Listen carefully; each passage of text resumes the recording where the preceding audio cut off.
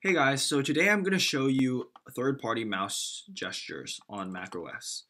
Right, so on macOS, Magic Mouse. Normally, if you want to get all the cool gestures, you got to buy a Magic Mouse, which costs like, what, $79 or something? Ooh, 209, $209. My point is, the Magic Mouse is kind of expensive. This mouse that I have right here, this guy is a Dell mouse, right? So if you want to buy a Magic Mouse, let's just check out the price. Now let's compare that against Dell mouse, right? Magic Mouse, $79. Dell mouse, cheap Dell, or actually you don't even need cheap, right? Dell mouse price. All right, let's look at the pricing, man. See what the difference is. See, Dell mouse is what, like $12-ish? I got this mouse for what? Even less than $12, right? This is like $13-ish, right? And that's wireless too. This mouse is wired, so even cheaper. My point is, how do you get the multi-touch gestures on just a regular mouse, right? So the way it happens is that for me, I use this software called XGestures, right? So XGestures, like that. All right, and inside of documentation, it's written by Brian Kendall. So if you want XGestures, just go online and look for XGestures, right? Just go to Brian Kendall's website. And he says he no longer maintains this app anymore. It's now freeware. But yeah, you can just click on the download the DMG and install it. Anyhow, so I have some setups inside of the XGesture setup, but I want to first give you a little tour of the cool features, right? So right now, I got all these apps open, right? Desktop, Brave, Sublime Text, Microsoft Word, right? Now, if I want to shift between desktops, all I gotta do is to hit down the right button, and then I can just shift like that. It's so smooth and so easy. And if I want to go the other direction, very easy. Just hold down the right button and then just shift. Just shift, just shift. So smooth, so easy, right? And so let's just, for example, say I'm inside of Word, right? If I hold down the right button, I shift up. That's really easy. I just shift down, very easy, right? See, very smooth. Very easy, right? And so those are features I have. And another thing that I have is that sometimes you're going to have a lot of windows on your front page.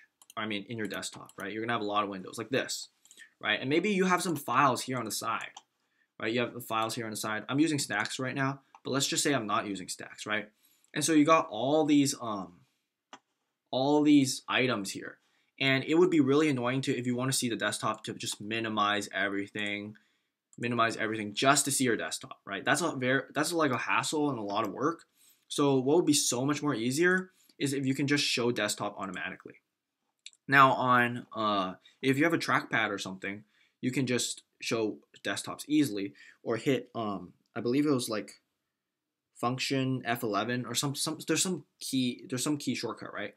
But I set it up such that all you have to do is hold down the right button and then click the left button, all right? And that's so easy because all you have to do is just click that button and it shows you all the files, right? And that makes life so much easier because then you can access your files, you can see everything. Okay, that works out fine, and then you can just view everything normal again. All right, so that's another feature. Another feature is showing Launchpad, right? So normally in your computer, you would have like an app called Launchpad, and then you would just show that in your dock, right? So Launchpad normally looks something like, if you go into Launchpad, right? You can drag your Launchpad here. And for most people, they have this button here called Launchpad. They just click on Launchpad and boom, it shows, right? But for me, I like to keep things simple and only use the apps that I use for a lot, so I don't have Launchpad there. So if I want to click Launchpad, all I have to do is hold down the left button and click the right button, and boom, it shows Launchpad. So smooth, right? So all I have to do is hold down the left button, and then I can just click the right button to show Launchpad. All right, and so how do I set up these gestures, right? So the way I set up these gestures is I go into XGestures, I go into gesturing and I set it up as right arrow to perform a mouse gesture. You can do other stuff like, middle mouse button or something, but I prefer right mouse button just because I don't use the right mouse button that much. And then I just click apply settings here on the right hand, applying settings on the bottom right hand corner. Now under options, I'm going to click enable mouse gestures. And then if I want to quit mouse XGestures, I can click quit, but I'm not going to quit anytime soon, so I don't click quit. And then here, I leave all the settings the same, and it says start XGestures when logging in. I'm going to check that, and I'm going to click apply settings. Inside of applications, I have the different gesture set up. I have the up, down, left, and right set up, right? And I have rock left and rock right. Okay, so what do these do? So the up gesture just pushes the page up, all right? The down the down one, when you happen to be up, then and you want to go down, it just hides everything. And the left arrow, the left one just shifts between desktops, right?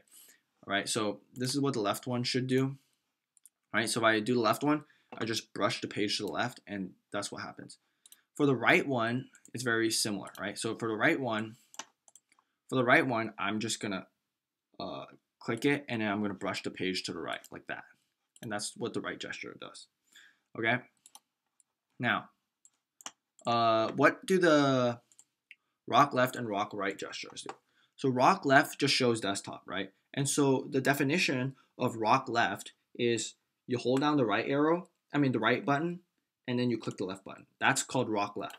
The opposite, right? Holding down the left button and clicking the right one, this is called rock right. Right? So rock right, and then this one's rock left.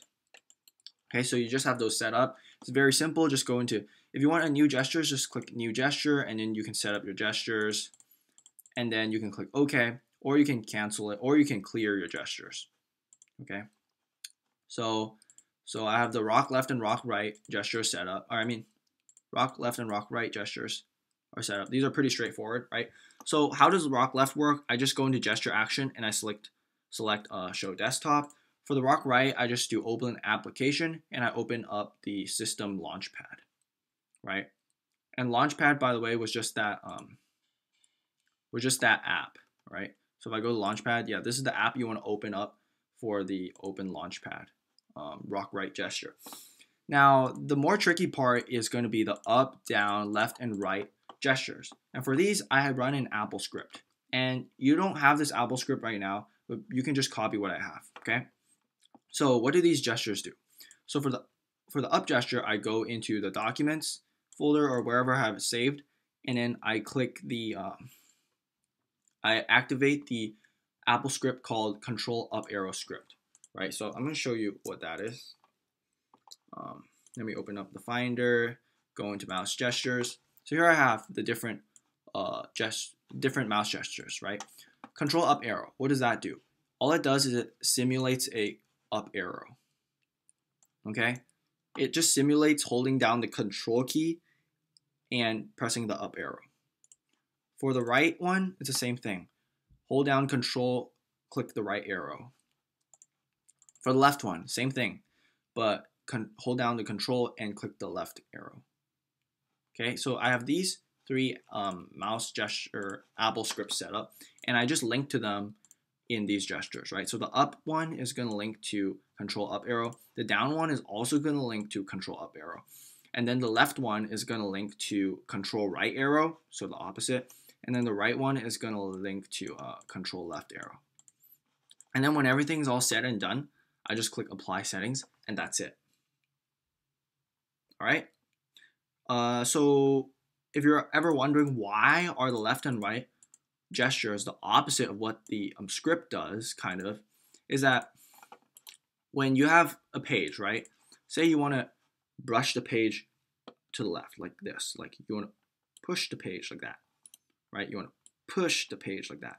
If you want to do that on macOS, that actually tells you to do control right arrow, because you're switching to the workspace.